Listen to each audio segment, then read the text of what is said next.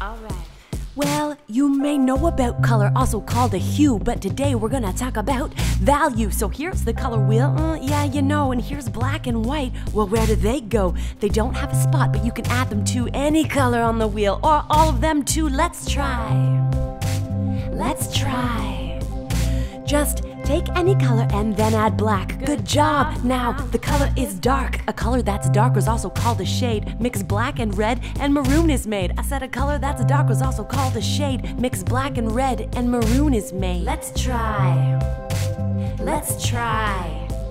Just take any color and then add white. Good job. Now, the color is light. A color that's lighter is also called a tint. Mix white and red and you get pink. I said a color that's lighter is also called a tint. Mix white and red and you get pink. Value, tones, tints, and shades. Value, white, black, and gray. Value.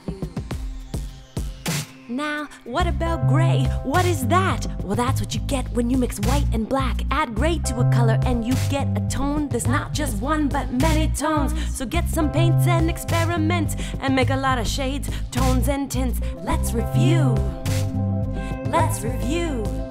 Add black to a color to get a shade. Add gray to a color and tones are made. Add white to a color, you get a tint. Line them up from light to dark, you get a gradient. This is what we mean when we say value, the lightness or darkness of a color or hue. One more time. One more time. Add black to a color to get a shade. Add gray to a color and tones are made. Add white to a color, you get a tint. Line them up from light to dark, you get a gradient. This is what we mean when we say value, the lightness or darkness of a color or hue. This is what we mean when we say value, the lightness or darkness of a color or hue. Value, tones, tints, and shades. Value, white, black, and grays.